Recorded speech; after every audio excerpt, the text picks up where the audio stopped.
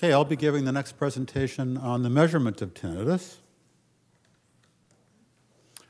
So first of all, why even measure tinnitus? Why can you consider it? And there's actually probably 4 reasons for this. One is it's often informative and comforting for the patient. 2, it can help us as clinicians, perhaps guide directions and quantify effects. It is essential, of course, for doing research to be able to quantify whatever it is you're trying to change. And also, it's very helpful in legal cases in some situations as well, as many people, unfortunately, still receive tinnitus and hyperacusis when they're exposed to loud noise at work, head injuries in car accidents, and other instances as well. So sometimes when the patients come in, some of them are very worried about their mental status because they're now hearing sound in their head that they have no idea where it comes from. And being able to measure it is often very comforting for them. I know sometimes when we talk about this to patients, they say, wow, you mean you can actually measure my tinnitus? And that's a wonderful thing for the patient because they appreciate that it is real and that you understand that. Sometimes people use evoked potentials and otoacoustic emissions and even the audiogram to demonstrate that the patient does indeed have a hearing loss, even though they do not think they have a hearing loss. And sometimes that demonstration of a hearing loss, whatever tool you're using, is also a comforting factor because now you can actually point to something and say, yes, indeed, here it is. There is evidence and your hearing system is not the way it was when you were 18 years old. So keep that in mind as the potential opportunity for interacting with the patient and showing them that they indeed do have something abnormal with their hearing. For the clinician, measuring tinnitus can be helpful in patient management, trying to determine which areas need attention, how severe they have, if treatment is even needed or perhaps not. Also, measuring tools can help determine which aspects of counseling may be needed or not needed, and we'll talk about that later in the context of tinnitus activities treatment. Also, as a clinician, you'd like to know, and the patient would like to know if they feel like things have changed, if things are getting better for them. And by quantifying it, you can demonstrate that. In some situations, the measurements are helpful in actually fitting devices. I've seen research suggesting it is, suggesting it's not. I don't really have a strong opinion at this point, but clearly there are some therapies, of which you're going to hear some more about tomorrow, that part of the therapy depends upon some of the measurements that are made in terms of the noise spectra, the level of the tinnitus, the internal spectrum. Sometimes it's important, for example, if you can demonstrate that masking on one ear has an effect on tinnitus in both ears. There are some patients that come in the morning and say that they've used the device in the morning for several hours and their tinnitus is gone for several hours afterwards. So sometimes it's helpful to actually quantify this post-masking effect and see if that could be built into a therapeutic approach as well. So in measuring tinnitus, it's important to think about the big picture here, first of all. And so if you think about tinnitus as a sound, it has some internal representation, a pitch and a loudness, your ability to mask it. And then again, to consider there's actually the tinnitus and the reactions. So the reactions to the tinnitus, we believe the primary reactions people have are emotions, hearing, sleep, and concentration. Not everybody has problems sleeping, for example, with their tinnitus. In addition to that, it's already been mentioned about what about the overall psychology of the patient, and that might include whether somebody has a tendency to be upset by things or whether they're already clinically depressed when they get tinnitus. So sometimes it's important to get a perspective of where the patient is at as well. And again, we note this psychological model that we introduced about trying to be clear that you have your tinnitus and you have your reactions and the ultimate annoyance. And the amount that you're involved with these degree that you're affected by your tinnitus is influenced by your psychological makeup. So if you're lost your job last week or there's some other stress going on in your family, then you're more likely to have a strong reaction to your tinnitus. And so this is important to keep those two factors in line. If you do correlations across lots of patients between, for example, the loudness of tinnitus and the annoyance or the overall distress caused by tinnitus, sometimes the correlations across many subjects are not statistically significant. And I've heard many people say that this implies that the loudness of tinnitus is not that important. And I think that's wrong. I think the loudness is important, but it's only one characteristic. So, as I said, your individual psychological makeup for the patient also has a role to play. But in general, we do know from lots of studies that within an individual, louder sounds are usually more annoying. Now, we've already seen that several people here have tinnitus. If you would prefer your tinnitus to be louder, please raise your hand. So that doesn't happen. So in fact, indeed, a louder tinnitus is generally more distressing. Again, we all have different levels of magnitude of what is distressing and what's not, but clearly the loudness and the pitch, these things all play a factor.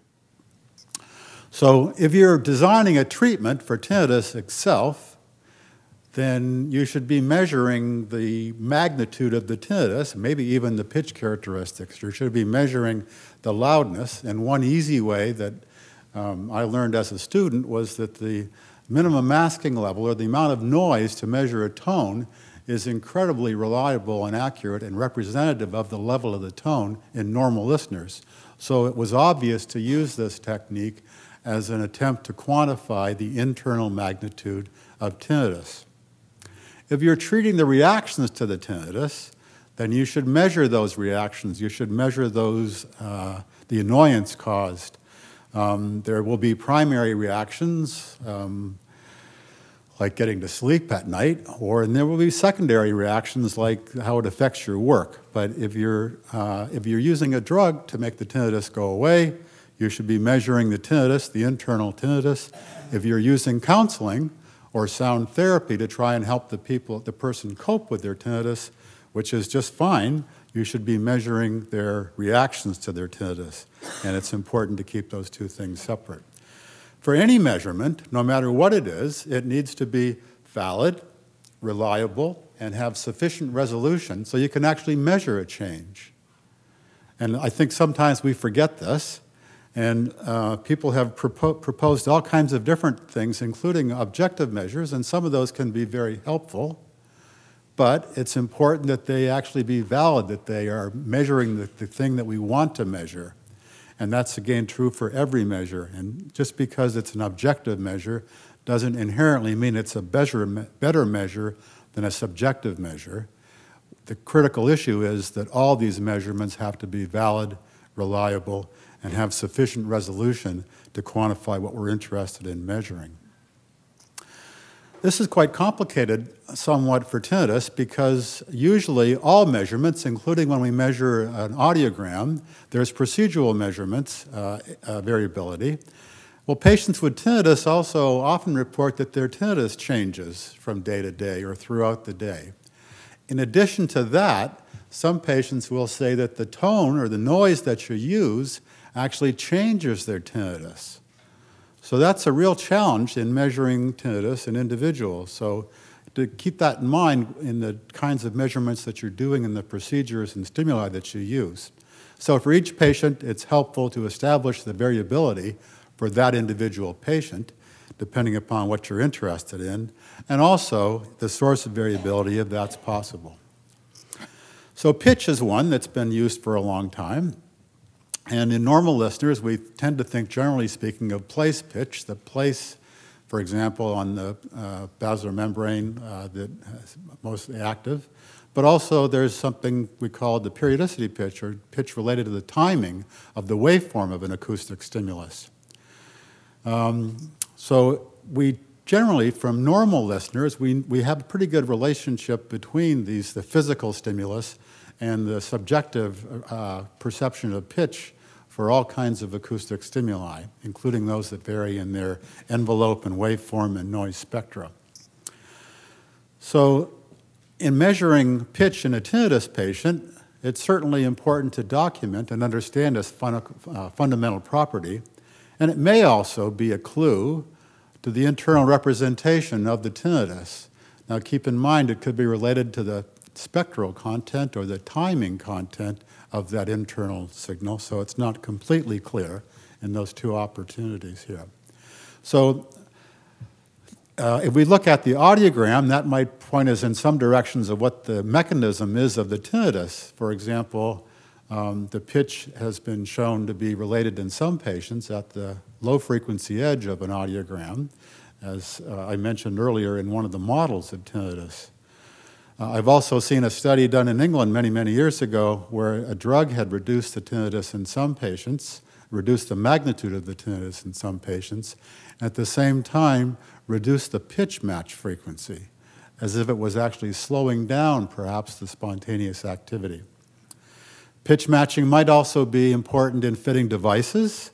You might want to look at the noise spectra to use that, so we did some experiments, and I'll talk about that, to perhaps find out what kind of spectra you should be using to mask the tinnitus, or to find the placement of a notch, if you're using a notch signal to try and affect the tinnitus, and we'll hear more about that tomorrow.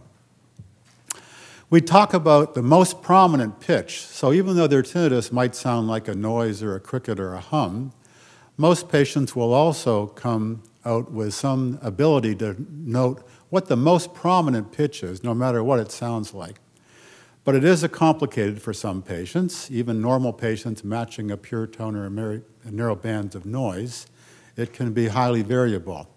So because of that, we would suggest you keep the method simple so it's easy for the subject to replicate. And I would also argue that you always want to use monaural stimuli unless you're actually interested in testing the binaural auditory system in some way. So then that's applicable to all the tinnitus tests, not just the pitch. So this is some data from Mary Meikle and Jack Vernon from many years ago, where they just studied many subjects and looked at their pitch match frequency, and most of the pitch match frequency was in the region of 4,000 to 6,000, 8,000 hertz. We noted that sometimes in our early work that sometimes the pitch match was related to a hearing loss, and sometimes it wasn't.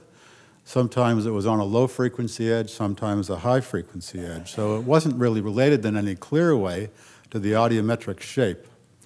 There has been much more interest in this in recent years, particularly because of some of the theories that have been mentioned, but also because some of the new treatments that are coming out. So it may very well be that in some patients there is a relationship between the pitch match frequency and the audiogram and perhaps the person's internal cause and function of their tinnitus. So it's important to look at these things individually.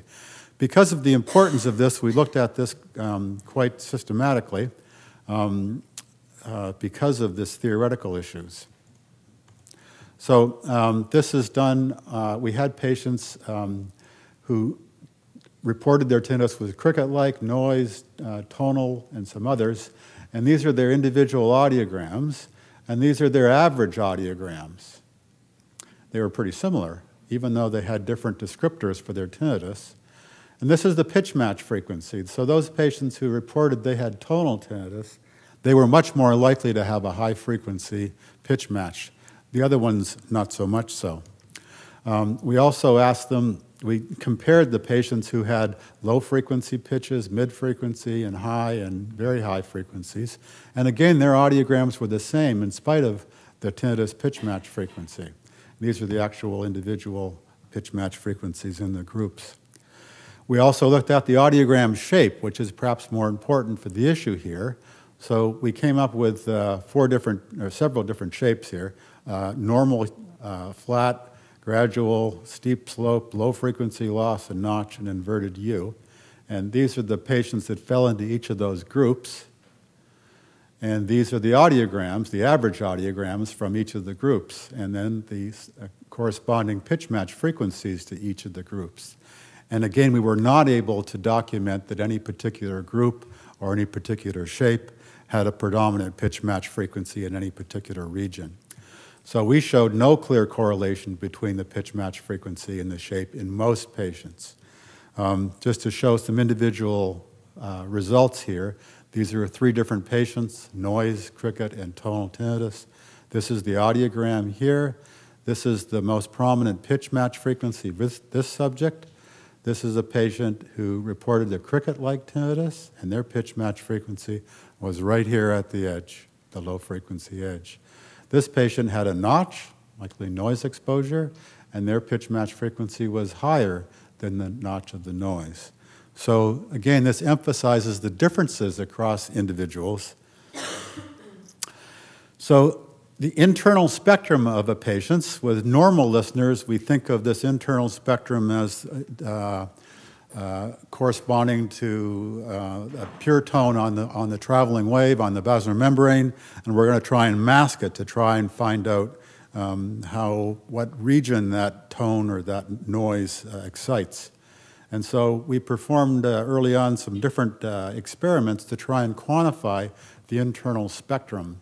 More recently, Narina has used an attempt where he presents pure tones and asks patients to relate the similarity of the sensations to the tinnitus. I don't think this is a good idea because I don't know how to compare this to studies from normal listeners.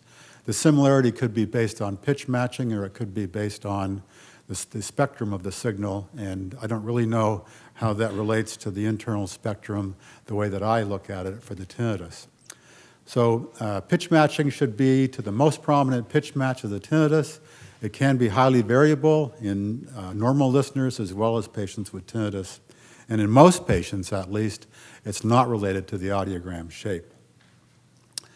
Loudness. Loudness should be a good estimate of the internal magnitude of the tinnitus. And there's 2 ways of trying to get at this. One is with a loudness matching procedure. So I want you to adjust my tone so it has the same loudness as your tinnitus. So again, I'm interested in individual results, but it's the level of my tone. So I can measure the sound pressure level of my tone, and you're going to make that equal to the loudness of your tinnitus. We can also use loudness magnitude estimation. So we can ask patients to actually rate the loudness of your tinnitus on a scale from 0 to 100, where 0 is the quietest sound you can imagine, and 100 is the loudest sound you can imagine. And here's an example of things we've done here to try and quantify that in several studies. With the loudness matching, you can use different methods, a method of limits and adjustments. So that's where you're going to adjust the level of my tone so it equals to your tinnitus. And there's no one right approach to this. It depends on the equipment that you're working with, for example, just a standard clinical audiometer or a particular system for measuring tinnitus, and maybe also the patient's familiarity in estimating. So again, the strategy is pretty clear. Adjust the level of my tone so it has the same loudness of your tinnitus, and this could be done in the ipsilateral ear with monaural stimuli. The disadvantage of that is you might change the tinnitus in the same ear, but the advantage of that is you don't have to worry about loudness growth and loudness recruitment in 2 different ears being different. So these are again data from Vernon and Meikle, and they showed that the loudness match of these patients is often quite low, 3 or 4 or 5 dB sensation level. Now, I say this with some caution. This is the loudness match in dB sensation level. And the loudness match is not a measurement of loudness. So the sensation level could be small, but the sensation level is not a measure of loudness. The sensation level is a measure of the level of a tone above threshold. So we did an experiment where we measured several patients and measured their audiograms and sound pressure level. So this is normal 0 dBHL in sound pressure level. This is the individual's audiogram. This is their pitch match frequency. We asked them to adjust the level of a tone so it was equal to their loudness at the pitch match frequency, shown with this square, and we also asked it to do it in a low frequency region with more normal hearing. So it was only 3 or 4 dB above threshold at 8,000 hertz and 30 dB above threshold at 500 hertz. Is this wrong? What's going on here? I'll also note in this subject, and I'll talk about this a little bit tomorrow, that we also noticed some subjects had very low loudness discomfort levels. This is normal loudness discomfort level up here. And this was the first time anybody drew a link between hyperacusis, loudness hyperacusis, and tinnitus. So this is the relation, an arbitrary scale between the stimulus level and the loudness. So A represents normal hearing. So that's the relationship between the intensity of a sound and the loudness rating. If you have a sensory neural hearing loss, and let's say a 40 dB hearing loss, and you have loudness recruitment, your maximum loudness level is up here at the very same level. If you have loudness recruitment and, or I should better say, loudness hyperacusis, your threshold might be down here somewhere, but your loudness discomfort level is at a much lower stimulus level than normal listeners or listeners with loudness recruitment. So this was an important step. And so then we want to know, well, how do we quantify somebody's loudness, tinnitus loudness, if they have recruitment or if they have hyperacusis? And this formula up here was an international standard representing the level of a signal in normal listeners to its loudness in sones. So 1 sone is half as loud as 2 sones, and there's an international standard documenting the relationship between 1,000 hertz pure tone and 1 sone at 40 dB, I believe, HL. So this was an international standard for normal listeners, and we adopted this and proposed it so people could convert loudness matches in sensation level to loudness in sones. So that was a proposal many years ago.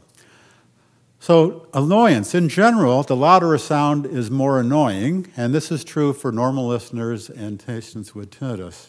But people have different degrees of definitions of what loudness and what annoyance is, so you have to keep that in mind.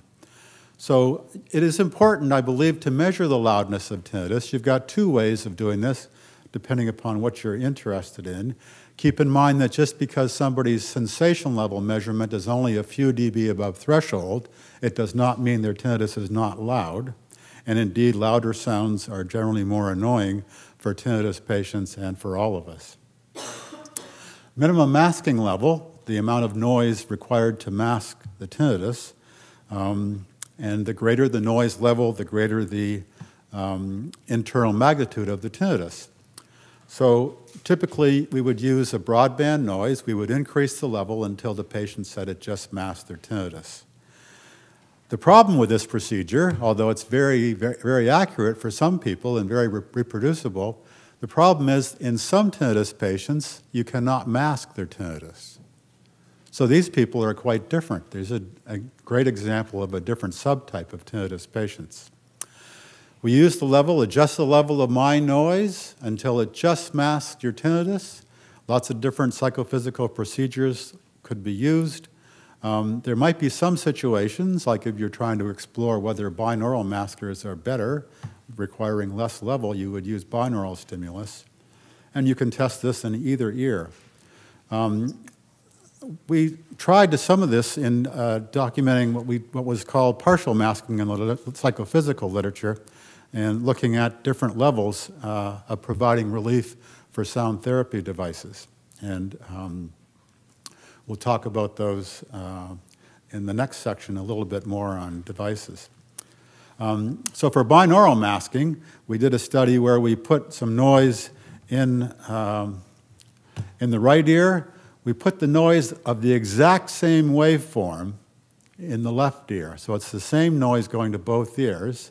And we contrasted that to one noise going to one ear and a totally different waveform of noise going to the other ear, in which case you hear it throughout your head.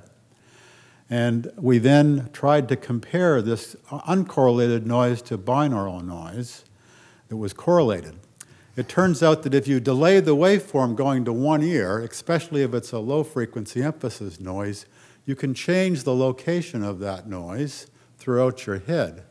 And we thought that maybe we could use less masking noise if you could move the noise over the region of the person's internal representation of their tinnitus, because some people said they heard their tinnitus in their head, for example.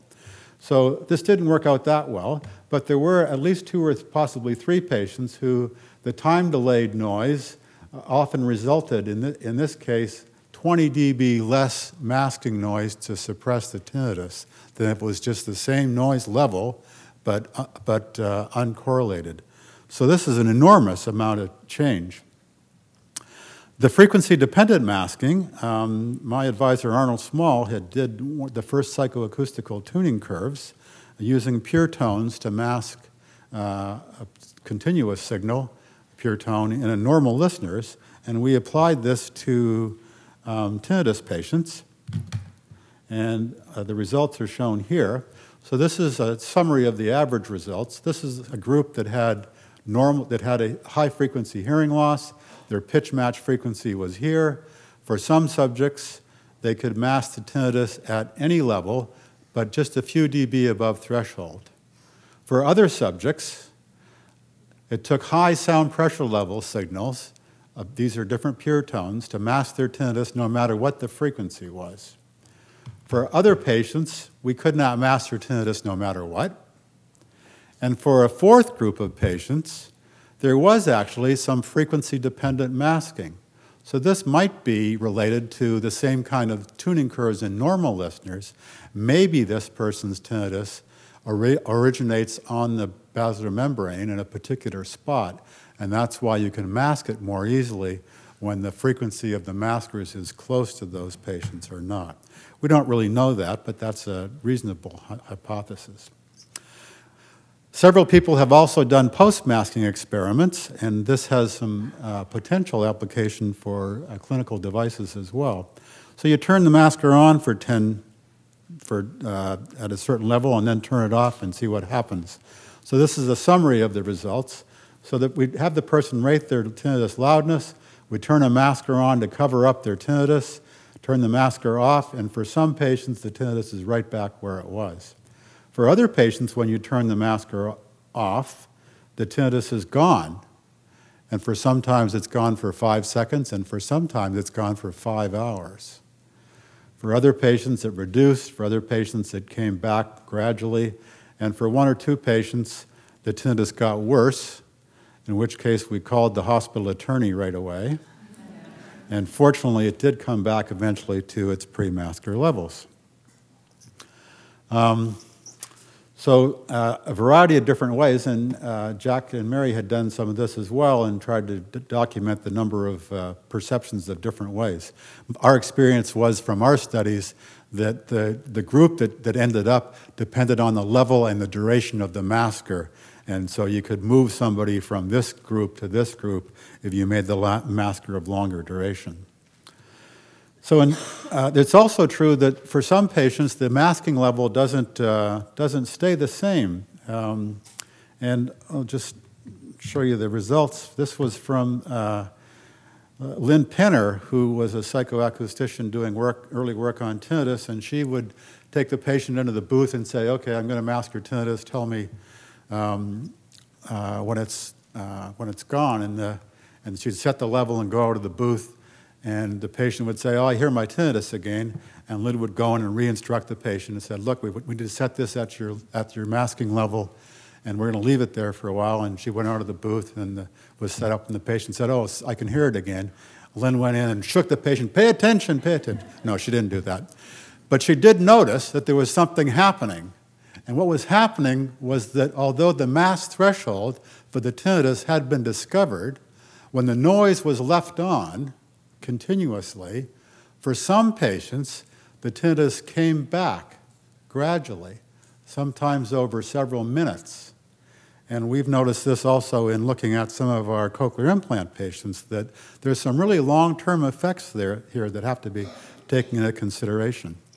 So there are several questionnaires. One of the ones that we find very helpful clinically is an open-ended questionnaire. Please make a list of the difficulties that you have as a result of your tinnitus. When we come up with questionnaires, we think, oh, this is great, our questionnaire is answering all the problems. But sometimes we don't always understand where the patient's at. And so this allows the patient to make a list of what's important for them, and that can be very helpful. So this can be done in the clinic or when the patients, before they come into the clinic, to sort of put them in the perspective. There are several questionnaires that have been developed over many years.